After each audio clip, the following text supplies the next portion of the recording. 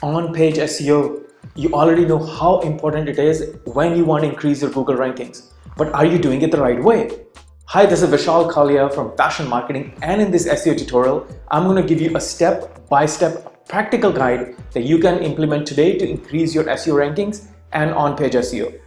And as you watch this tutorial, let me know in the comments which step in the SEO guide you would be implementing today, because the only point of learning something new is if we are actually going to go implement in our blog, on our website, so we can reap the rewards. So let's start with that SEO tutorial and learn about on-page SEO.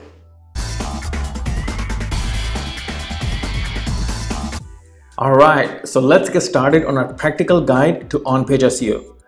So in this tutorial, in this SEO tutorial, we are going to go over these things. So I'm going to show you how to actually write a blog title, the URL structure, H1, H2s, keywords, LSI keywords, image optimization, page load speed, and so on. So these are the things that you should be aware of and you should modify in order to enhance your on-page SEO for your website and your blog page. So let's dive right into it.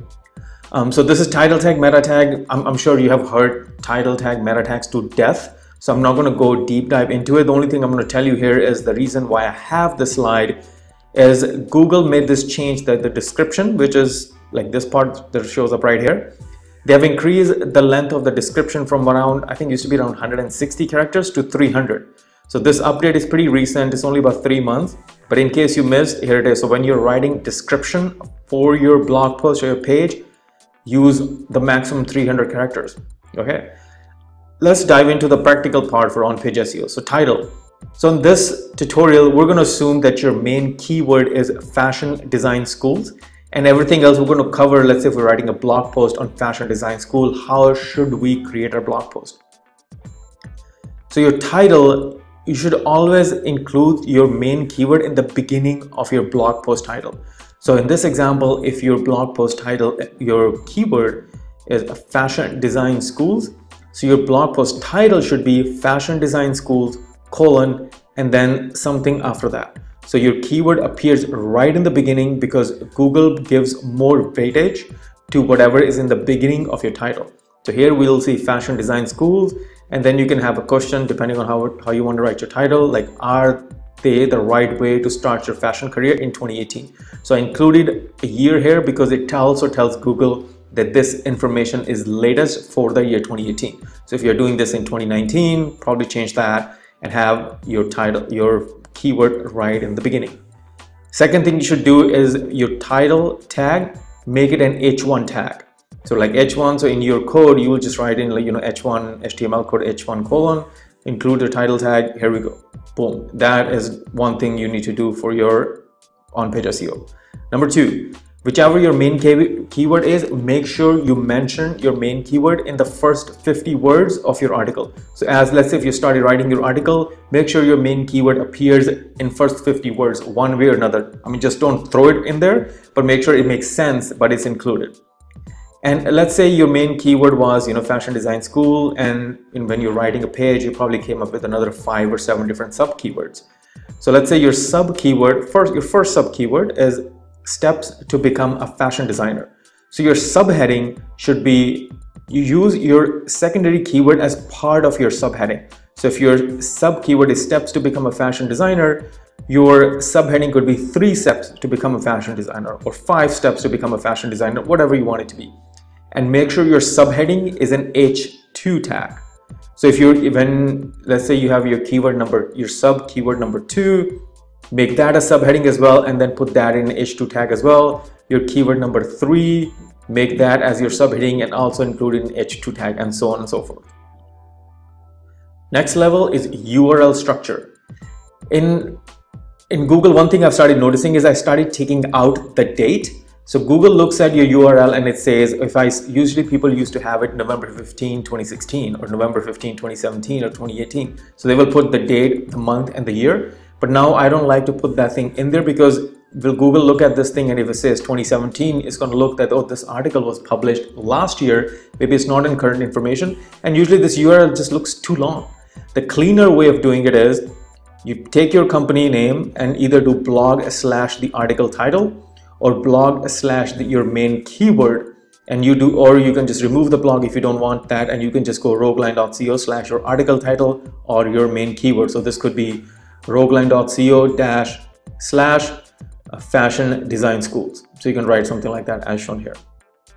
Let's look at site speed. So this is very, very important. So the two tools you can actually use to check your site speed is called GTmetrix or developer tool at Google. So what you can do is once you go to GTmetrix,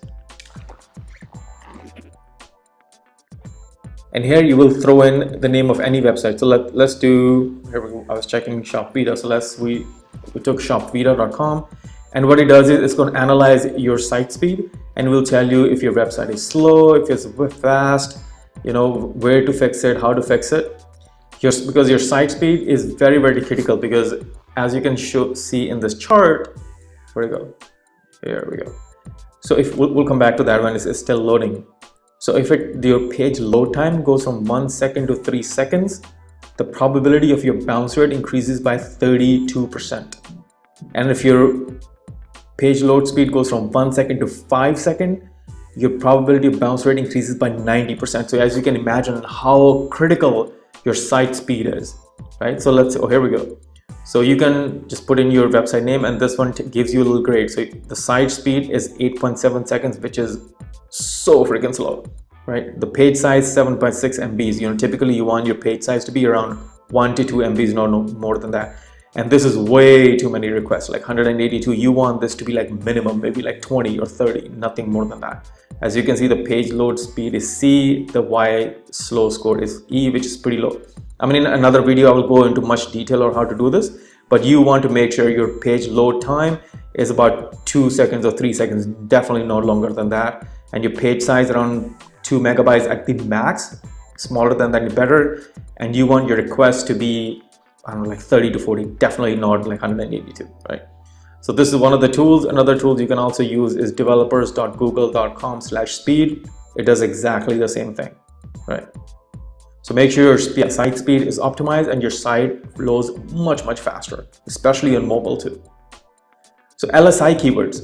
So LSI basically means language semantic index, or linguistic semantic index is one of those things, fancy nerdy word. But basically what it does is, so Google looks for the main keyword that people are searching for, and then it associates what are the other words associated with this main keyword. And the easiest way to find those is when you go on Google. So let's say if this is our main keyword, fashion design schools, you will go on Google. Let's open up here. And we search for fashion design schools. So as you scroll down, so what Google does is it will make the other words that it think are semantic to this word, it will make those words in bold. So for example, main keyword is fashion design school. So let's see what other words are bolded. So we have fashion designing. Let's scroll down. Here we go. So it actually bolds the names of these universities. So as you can see, Parsons School, Kent State University, Academy of Arts University. So Google knows that fashion design school, like these words are the LSI keywords for the main keyword fashion design school. So when you're writing your article, you want to make sure you include all these words that are in bold as part of your blog or your blog post. So you don't have to put all of them at the same time, but make sure they flows naturally. But these words that are bolded, start writing them down, right? So this is called fashion design school. This is the same that we looked for. Let's see if they have anything else that we can look. Here we go, like School of Fashion Design. So this is another good one to remember. Fashion design school, right? Yeah. So they looks for these keywords. So these are called LSI keywords. We'll do a different video, a little bit more on detail on how to find these. But just do a simple search on Google and find which are these keywords that they bold, and include those as part of your main keywords, and that will definitely help in your SEO, because Google thinks that these are the keywords associated with it, and as your association increases, Google gives you more. So another example could be if you're writing about best places to eat in San Francisco, and Google knows that the places in San Francisco are, you have Soma, you have North Beach, you have Marina, you have Mission District.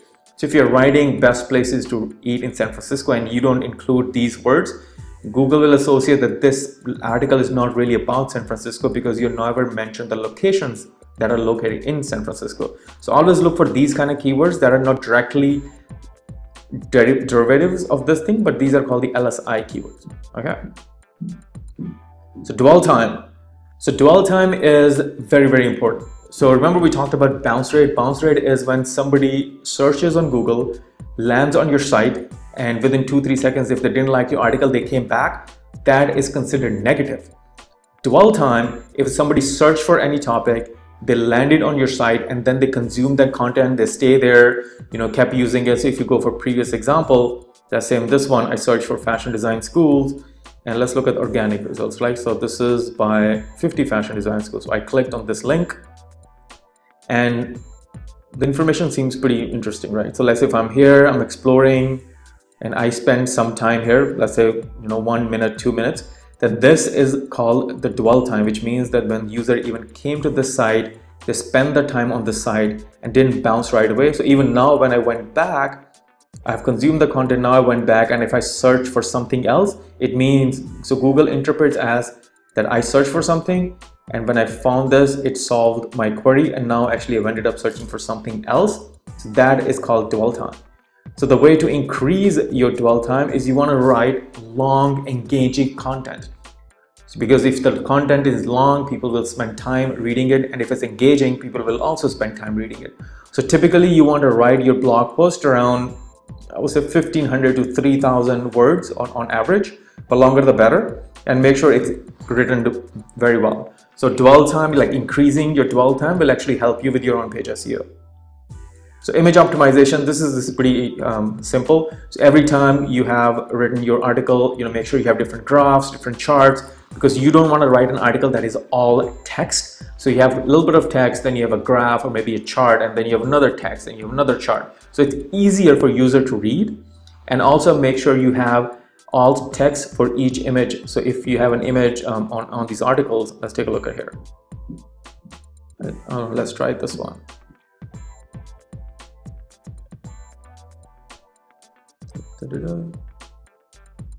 See, like these guys actually have no images, which I would not recommend ever doing. You always want to have like some sort of images. So let's say if this is the main image, so you always want to have like an alt tag for this image, because in case the image doesn't load up correctly, there's a way that actually shows that this is an image for this particular fashion school or something. And make sure your alt tags for all these images always exist, right? So UI UX is pretty critical too, especially since most 80% of the people now read their content on mobile. So if it's a pain in the ass to read content on mobile, people are just not going to read it. So make sure your content is responsive, and please do not write long paragraphs, because look at this thing, right? So if somebody wrote this part and I am looking at it on my mobile phone, first of all, this thing doesn't even look like it's mobile friendly, right? If I'm looking at this on my mobile phone, look how difficult it is. It's for me to read. This is way too much information, right? So typically I will break it down each. So like, see, this line seems a little bit easier to read. This seems easier to read. This is way too much. So I typically, when you're writing, so I will do long paragraphs and I would break them. I'll break them in paragraphs, so they're like maybe 3 lines or 2 lines, but nothing more than that, because on mobile phone it makes it much more easier. Like this paragraph, I'm just never going to read it when it's on my phone. So that's one of the things for your mobile phone, for your responsive design. Now if I can make it back, there we go. Voila. So use your subheadings wisely, drive the content properly. So and remember we talked about using H2 tags, your 5 to 7 sub keywords as your subheadings. So make sure you do that. Use images, graphs, charts in different proportions. So you have some text, then an image, some text, some image. So it's easier for people to flow, and there's like a little break. Social sharing, make sure it's easy for users to share your content. You have typical LinkedIn, Facebook, Twitter. I don't think you can share from Instagram or Pinterest shares. Make sure the buttons exist. And last and not the least is links. So there are 2 types of links, to inbound and outbound. So inbound is internally you're linking to other blog posts on your blog, or linking to other content or product pages from your existing page. So use this very wisely, because if you have, let's say you have one page, That's your one page. And you have other blog posts, and all those blog posts are linking to this particular page. Google will assume that that particular page has a higher value or good content or is credible. That's the reason why you're trying to link from other pages to that. And doing that will actually increase your on-page SEO for that particular page. So make sure if you have one page that you want to really boost up the SEO, your other blog posts, try linking to that particular page. But make sure the linking makes sense. Don't just link it for the sake of linking, right? Outward links, this is more part of your off-page SEO, but you want to drive traffic and links to your main page. So I just wanted to mention here quickly. So to kind of sum up, look for the blog title, make your URL structure is clean, use H1 and H2 tags, find the keywords, use the LSI keywords as we talked about searching on Google. Image optimization, make sure they have title tags. Make sure the image has all tags and the image is optimized. Have your links, page load speed, very, very important. You got to make sure your page loads much faster, especially in mobile. Design needs to be responsive, social sharing, the image optimization I've written twice, but anyway. So these are like the basic things you need to do for your on-page SEO. So, this is Vishal Khale from Fashion Marketing, and if you have any particular question on anything you want me to go into deep into these that you didn't understand, please do leave them in the form of a comment, or which part that you actually think was most beneficial to you that you are going to implement today. Because if we don't take action, then there's no point in learning these things, right? So if you have any questions, do let me know. And if you like our video, please give it a thumbs up, and looking forward to hearing from you. And thank you so much for your time, and have a wonderful day.